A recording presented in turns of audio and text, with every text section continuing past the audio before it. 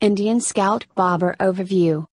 Indian Motorcycle has launched the new Scout Bobber for Rs 13.95 lakh, ex-showroom.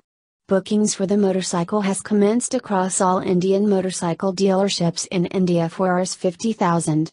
The new motorcycle is the third model to join the Scout family after the standard variant and the Scout 60.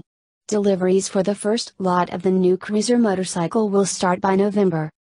The bike will compete against the likes of the Triumph Bonneville Bobber and Moto Guzzi V9 Bobber in India. In true Bobber tradition, the new motorcycle features a chopped front fender and rear mudguard along with fatter tires to give it a stripped-down look. The headlight cover is also different and most of the parts have been blacked out to give the Indian Scout Bobber a mean look. The new bike also gets equipped with a redesigned single saddle, a badge on the tank and bar-in mirrors.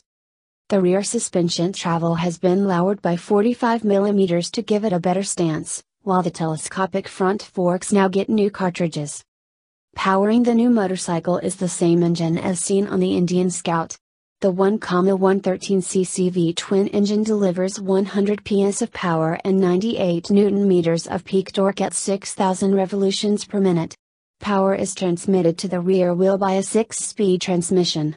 Braking is done by a single 298 mm DI disc brake at front and rear, while ABS is an optional extra in the US market, but it would most likely be standard in India.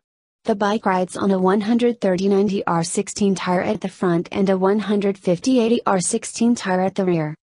The Scout Bobber has a 12.5-liter fuel tank and weighs 251 kilograms. The new Scout Bobber will be available in the following 5 colors: Thunder Black, Star Silver Smoke, Bronze Smoke, Indian Motorcycle Red, and Thunder Black Smoke.